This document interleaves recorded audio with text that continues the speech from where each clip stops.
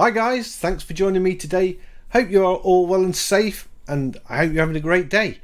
I've came across an app called Sketchtree Pro. Downloaded it on my phone first of all. Had a couple of hours messing about with it. Really fun app to use. I thought let's get it on the iPad and do a proper try out.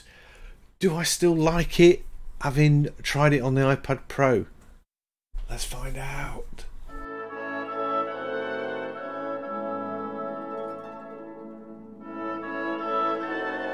So I'm going to look at a program called Sketchtree Pro. Here it is down here. Let's open it up.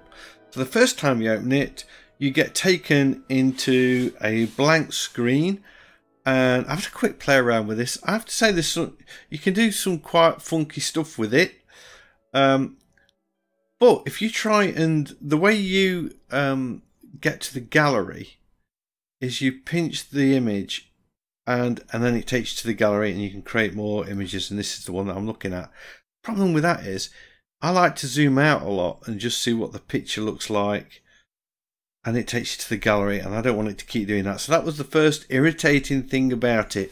Menu is quite clean and not you know, very simple, so that's cool. It's $9.99. It's quite a lot of money.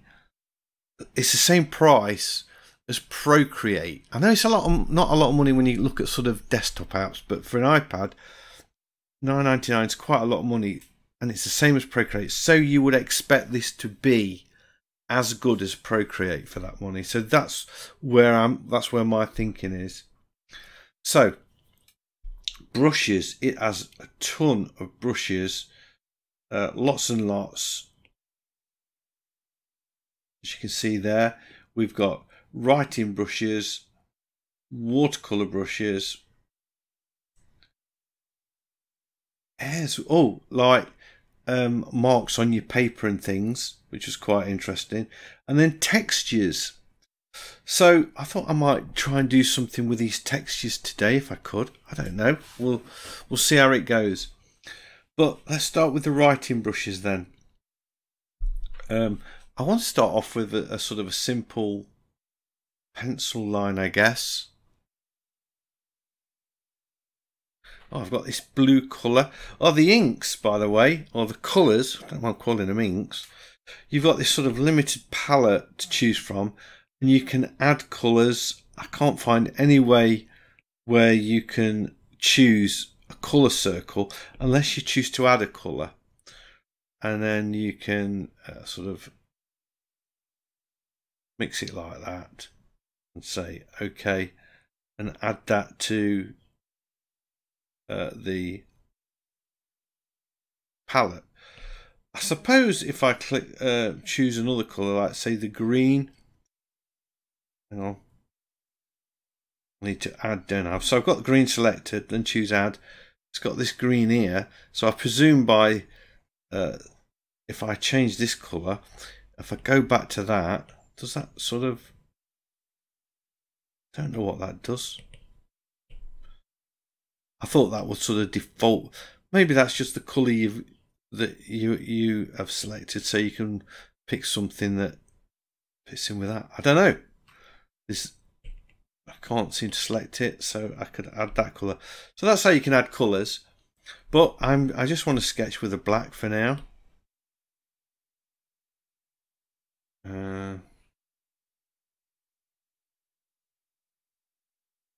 So I'm just sort of trying out the organic brushes.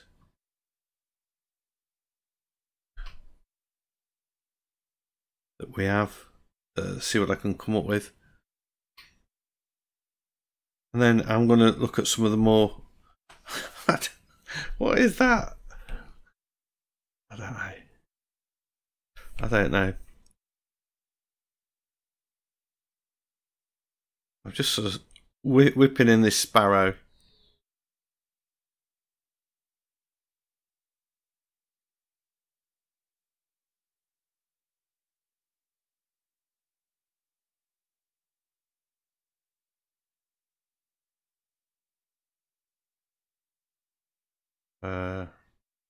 So the brush, I have to say, very responsive. It's nice. Feels really good. That was a bit heavy. What is it? Hasn't got like a 2-finger delete. You have to click on the icon, which is a bit clunky, I suppose. I'm used to apps sort of defaulting to the double click. So that's sort of something that I'm not too happy about. See if I can get this eye in the right place. You can zoom in. It's got a good zoom.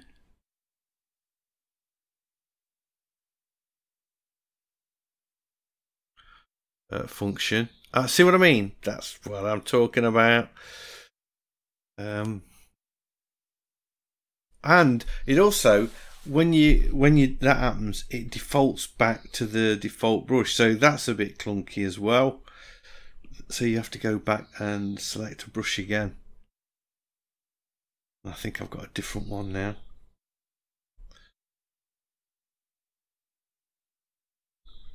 Yeah. Which one did I have? Maybe that one. Yeah, that feels like it. So that's a bit clunky as well.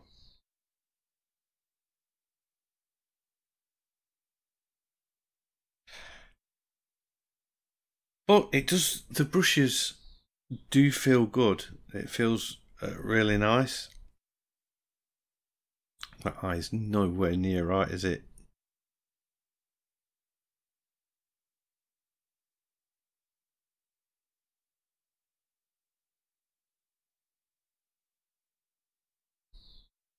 Can you shade with them? No, you can't. You can't. You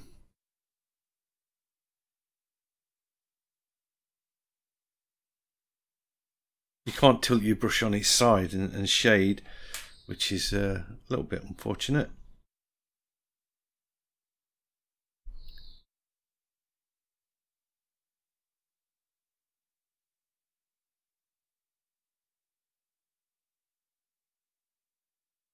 That's why the head was looking wrong. It was a sort of peak on it, which I didn't really want.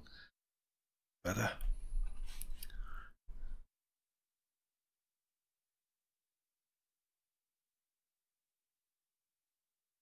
It has got a transform. You have to go to layers, click on these 3 dots and transform, and then you can shrink and move things. Yeah, I've moved that across a bit. Maybe made that too small now, so I can go back again. A little bit bigger. There we are. That's it. So you can move things around fairly straightforward. That's easy enough.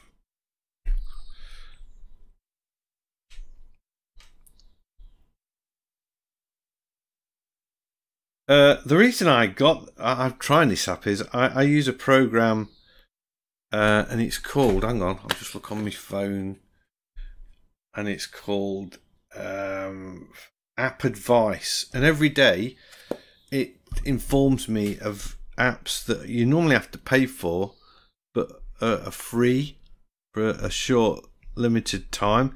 So this came up and it was free, obviously. It should be $9.99, and I thought, never heard of this one before, but it's $9.99, so it should be a nice, a reasonable app for that money. Just because of what the price of apps are. So that's why I decided to get it, because it was free. So I've not paid the $9.99 for it. I've got it absolutely free, which is nice because I get to try it out. So that app, it's worth getting, because I don't download stuff every day. I'm very fussy about what I download, but I've downloaded something that can help you write haikus, which is really cool, and I've downloaded this drawing app. maybe a couple of others, I'm not sure, and I've had the app for about 3 or 4 months. So I don't download everything, but every now and again it comes up with a little gem, and I do, you know, this is turning out to be quite nice for drawing. Let's look at the watercolours, the watercolour brushes. I've had a look, if I go right down to the bottom, I've already checked some of these out, and I quite like this one. Just brush number 30. They haven't got any names or anything. You can't design your own brushes in this, so you know, for that kind of money, should you be able to? But look at that, that's quite nice, isn't it? Keeps that wet edge going.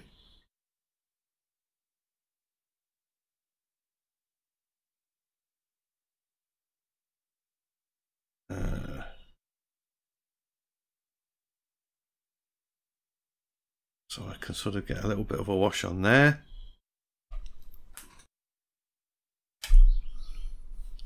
It's quite cool.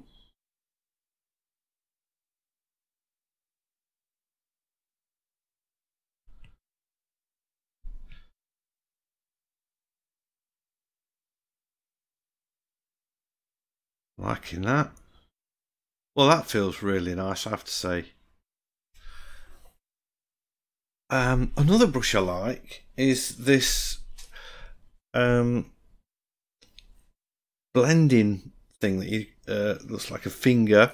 It's got a couple of settings. One, if I make it a bit bigger, but the first thing I don't like is if you work in sort of a colour next to a blank area, it puts a dark edge around it, and that's like a blend to me that looks really digital, and I don't like that at all. So that's the default blend mode. The blend mode I like, if you actually hold your finger on that, brings up a menu. Choose number 2 smudge, and then hopefully it gives you these kind of brush marks, but this isn't the best example. And it's a bit random. You don't know what it's going to pick up. Is it going to pick up the colour, or is it going to pick up the black of the pencil? And at the minute, it's probably not at the right stage to start blending with, because it does this random stuff. And I've had it do some really nice stuff, but maybe around the bird, perhaps.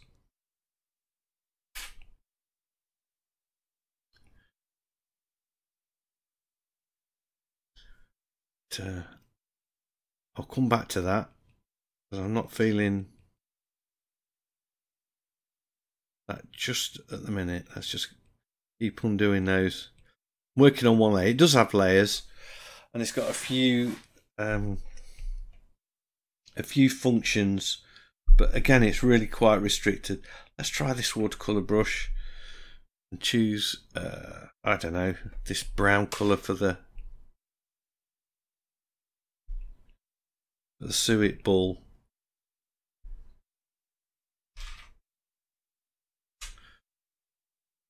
It's okay. Maybe dark colour as well. This might work with the blending brush. Let's try that now.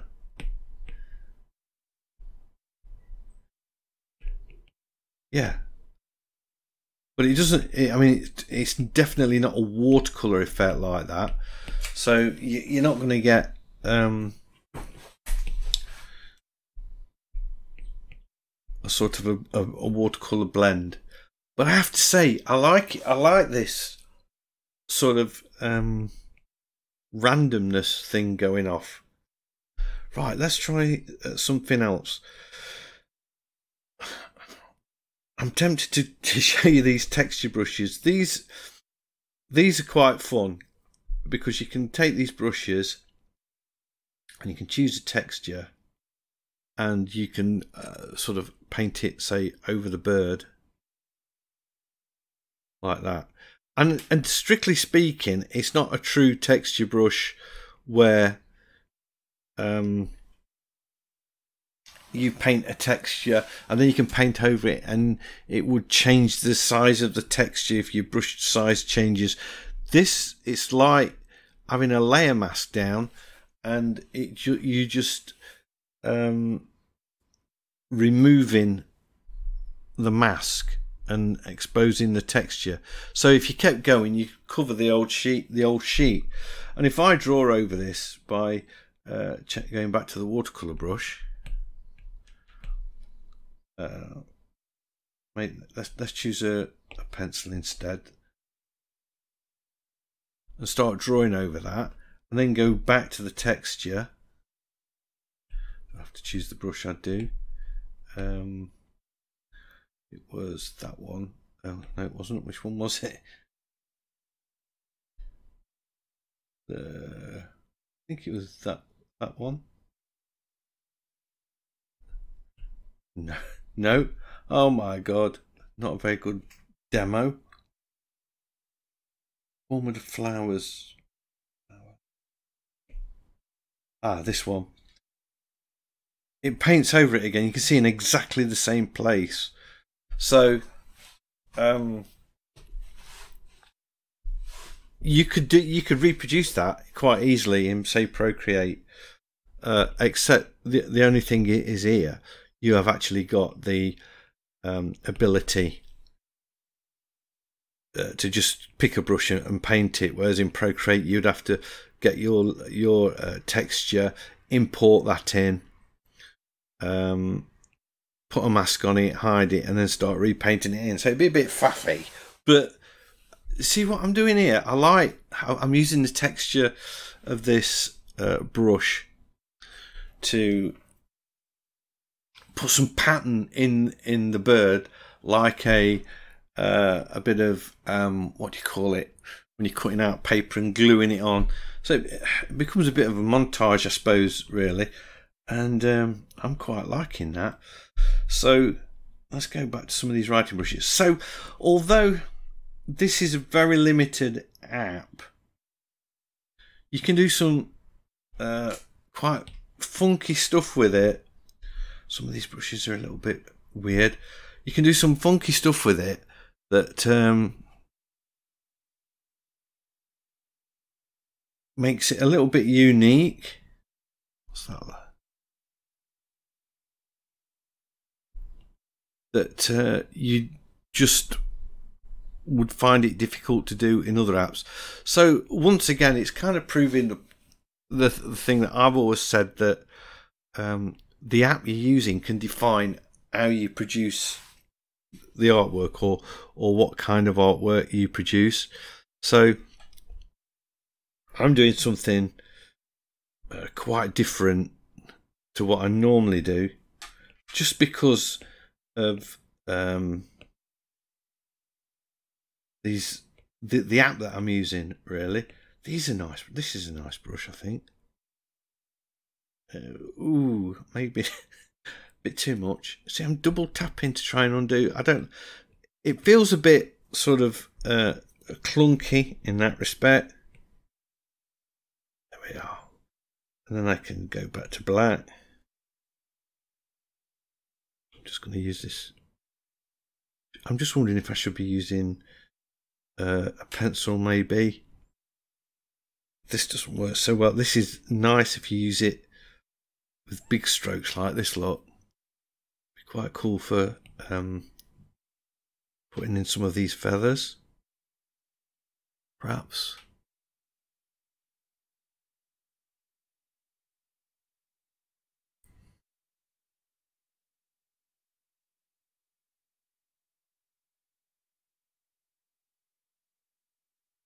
There we are.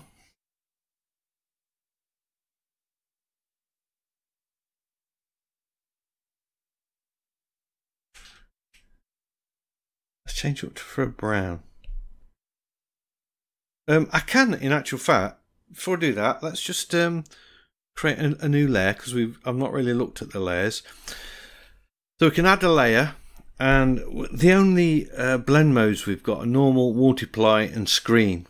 So that's a bit limiting, to say the least. So you haven't got like loads and loads of features on this that you have in, say, Procreate. But now I've Let's go with that. Make the brush a bit bigger. Now I've got a blend mode. You can see that you can still see that pattern underneath, but I can add some colour for my bird.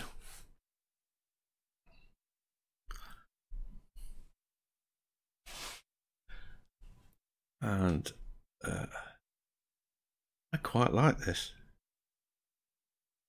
There we go. Should I put a little bit of railing work in it? I don't know. Let's put some pinky colour. Pink. I don't want like shocking pink. I want a dusty pink, which is this, but I need it to be a bit darker. So, oops, where's my menu gone?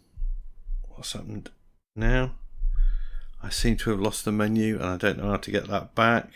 Oh, here we go. If I hold down the colour, or do I have to double tap the colour? How did I do it before?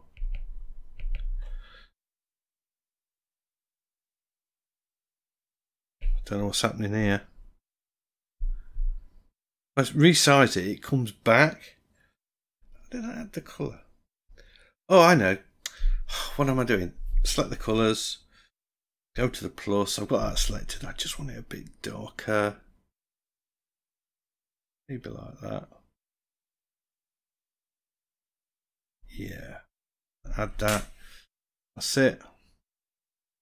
Now I've got that colour. And I can just paint that in. Still not pink enough, is it? I kind of want this pink, I think. That's, yeah, that's what I want. That's what I want. So it's a bit faffy, isn't it?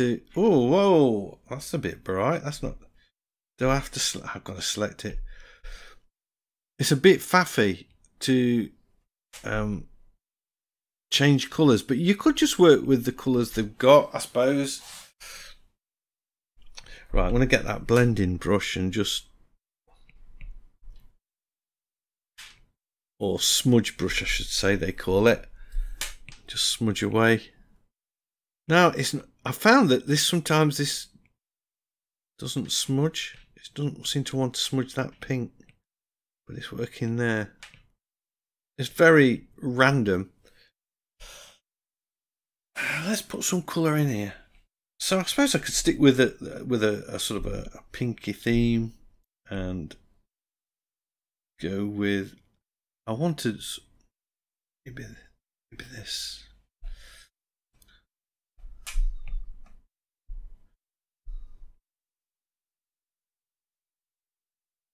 Is that colour a bit too vibrant?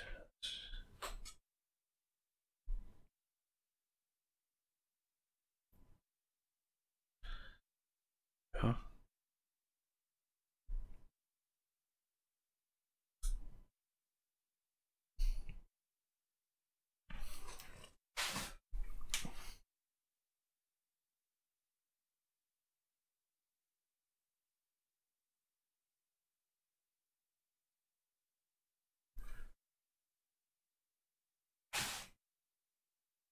Bit in there. What's this smudge brush going to do? Layer cannot be empty. It's not empty. Doesn't like that, does it? Now, what I have found, if that happens, if I just shrink the image down, then open it up again, and then choose the blending brush, it will blend it then. So that's a little bit sort of random.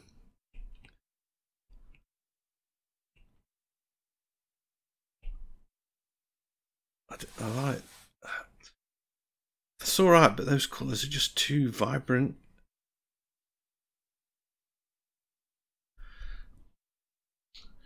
I wonder if I can.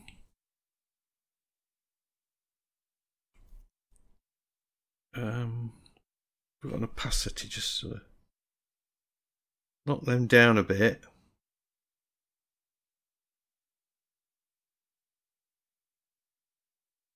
That's it. And then create a new layer perhaps. Again, make the blend mode multiply, which it is. Oh, so it remembers what I'd used last time. And then choose the brown. Just now, if I go back to my brush, it will have gone back to that sort of default shape. So I need to choose the brush I want.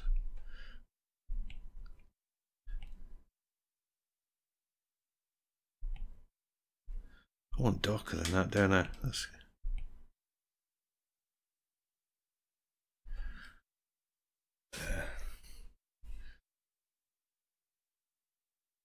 I'm just going to take a eraser and just lift a little bit of that out.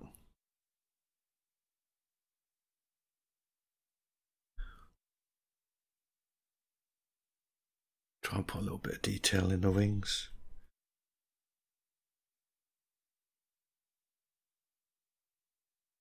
Got the opacity down. Wondered why it was like not doing what I wanted it to do. So I can go back to this brown.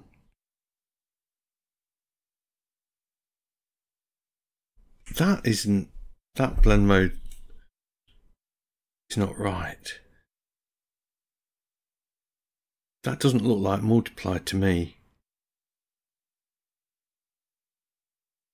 But it's saying it is.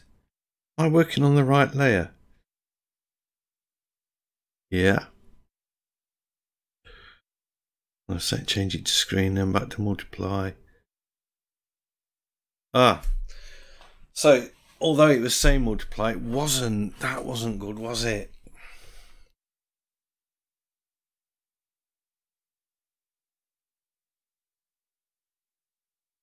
You know what? I think that's it. I just need to sign this. Let's get